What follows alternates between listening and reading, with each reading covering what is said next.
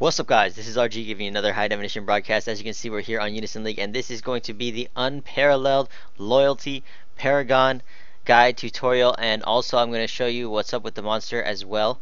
I wanted to get this out to you guys as soon as I could, so let's go ahead and get started with it right now, as the augment quest is about to come up, and I need the augment right now. So let's go ahead.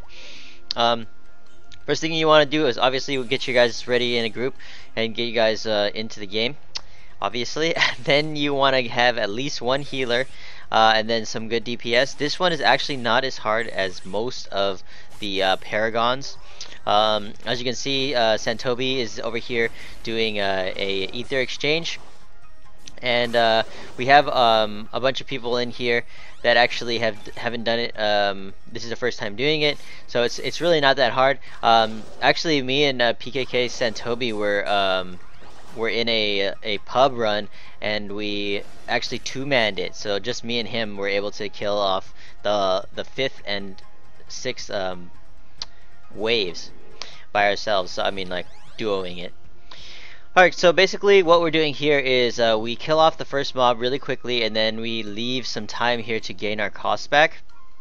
It's just basically going to be on the healer now to keep you guys alive while we're gaining cost here. And for the healer, you want to just be around 50 cost. That's fine, as long as your DPS is at around 70 to 80 costs. You just want to do that. Leave them up for a bit. This crown jelly, the flower crown jelly, he's not gonna kill you unless your healer is, like, you know, AFK or something, or you're really low in defenses. I actually had a pub come in at like level, I think it was like 60 or something. Like, I don't know how he got to this rank, but he was like level 60 or 70, and he was up in here and died instantly to one of the crown jellies. But as long as you have like around 20k to 30k defenses, you should be okay. But right now, yeah, there we go. We went ahead and got the thumbs up that everybody's around 70 cost. Now we're gonna go ahead and go for the Titan Golem first, because he does do a debuff of magic defense down when he attacks. So you want to go ahead and take that guy out first. The Leviathan is gonna come up next, and he does do a confuse at the end of his lifespan. When he's about to die, about 10 to 20% of his life, he does a confuse or a paralyze. But he does like a status effect. But right now we're just getting our HP back up, and we see that yes, the Kaspasas are here. So King Kaspasas, we usually do our first Unison here, and it's just going to be a 3 haste, 1 Valkyrie, 1 Kagatsushi or KFC.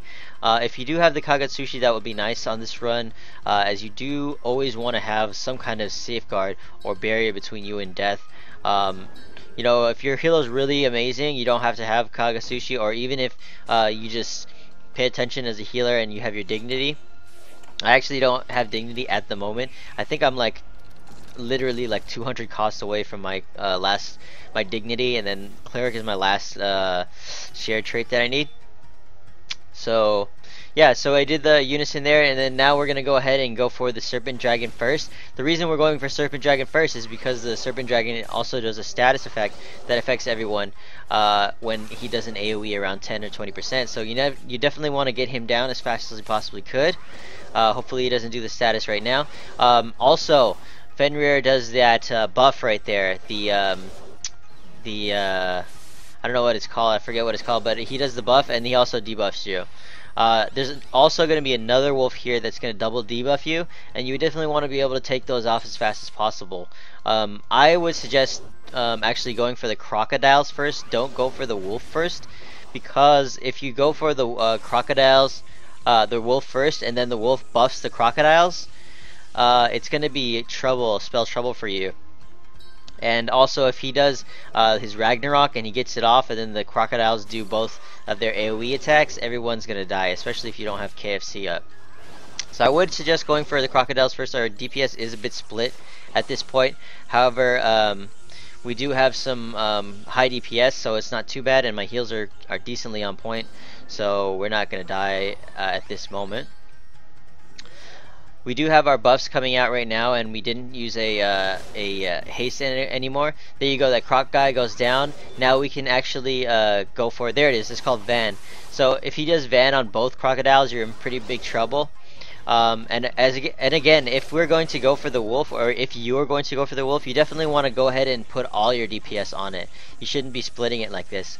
You want to go ahead and either take out the first one on top, and then the second one on the bottom, and then take out the wolf, or you can take out one of the crocodiles and then take out the wolf. It's up to you guys how much DPS you actually have. If you have incredibly high DPS, or if you have a bunch of mages and you're popping like the mains, you can take out the wolf pretty easily with a volley of meteors, one or two meteor rains, and then shower.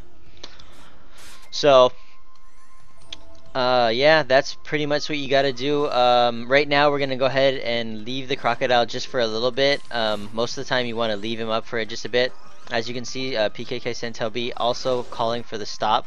But yeah, I mean, you can stop for a little bit and catch up with your cost, catch up with some of your healing right there. Also get your unison on all your characters if you feel like it. So you have the time. You have the time here, as you can see on the upper right. We have a good amount of time till we are gonna expire on the chest timed reward. So we'll be okay at this point. So we're gonna go ahead and finish off the crocodile in about, I think, a couple seconds here. We're gonna finish off the crocodile. As you can see, we had the thumbs up going on Santobi, KW with the thumbs up, then Sev go ahead and get the last hit on the crocodile. Going into the boss fight, you want to go ahead and save most of your unisons. You can do like one or two volleys right here, and then do a staggering unison. One unison here, and then wait for another attack or two attacks, and then do another unison right after this. So there goes one unison up. We're gonna go ahead and volley again with a volley of attacks, and then you could do either one or two volleys of attacks, and then you put up your second unison. There it is. So I see that he buffed himself. I could have did the lolly there, which is, or the witch, which was gonna debuff him. However, he does not have that much damage. You would think that you would want to balance it off right now, so you can get that balance off if you have balance. However, he's not that tough of a boss unless he crits you or something. But you definitely want to go ahead and bring balancing if you can on the DPS. I don't think we brought balancing this round. But yeah, we actually use all of our unisons here. Instead of that, I would probably suggest using one unison with like a buff, and then the Kagatsushi, and then saving another one for when he's below 20%. Again, put another balance on him if you guys could. Bring at least one or two balances if you guys could, and then the healer should get you through the rest. Definitely want to balance now though, because he has 8 buff right now. So. And then Santobi should be popping his uni right there.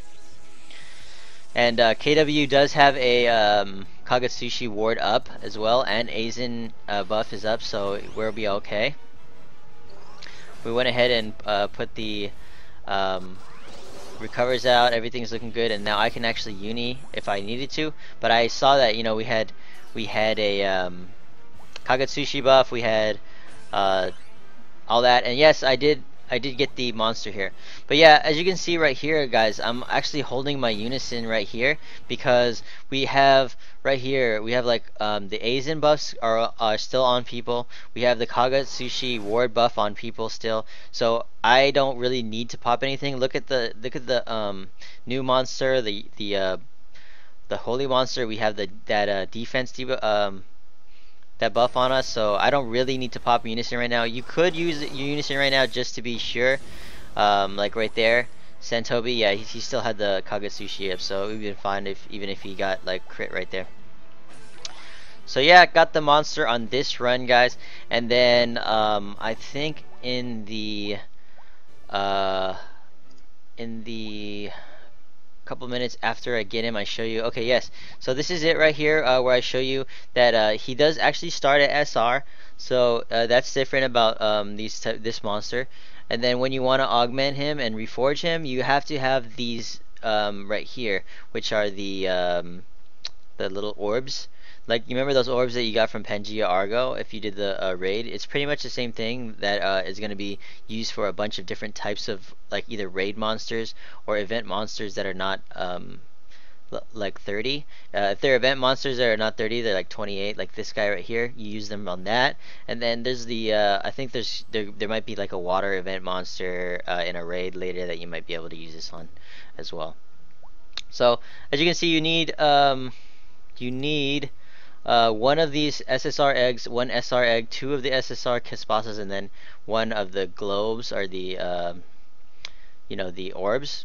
And then I go in the next video, I show you that I upped him to max of the SR, and then I went ahead and showed you that you also need, for the next reforge, you're gonna put in right here another globe. Okay, sorry, this is one where I reforge him. So I reforge him, he's reforged, and then okay, this is the one where I show you you need two more globes, another SSR egg, and then two more blue Caspasas. Alright, and then also on this next one, I also show you his max stats right there. So I do have him at level 70 right now, so he's zeroed out, no pluses on him, and I do have all the shared traits that affect his magic defense and defense. It is a big difference between the magic defense and defense on this mob. So as you can see there, defense and magic defense are up. I think I'm a soldier class on this, so it's not going to affect any of the magic defense and defense on that character. Alright, so that's about it, guys. I think that's it for this one, guys. Definitely give me a thumbs up if you liked the video. Right now I'm comparing the 198 Siren's magic defense, which is lower actually than this guy's defense, which is he's not 190, he's zeroed out. Okay, so that's about it for this one, guys. If you liked the video, definitely give me a thumbs up. If you didn't like the video, you can give me a thumbs down. Definitely check out my channel and check out the comments below. Tell me what you guys want on the next video. I would appreciate it if you guys would do that. It would help me out a lot, as well as tell me what you guys thought about the video and all that good stuff. Definitely subscribe to my channel, and then if you guys could go back into the channel and check out the other channels like JTB Unison and my other I think Kimo Cheese is on there. So alright, guys, thank you guys all for watching as always, and take it easy. Peace.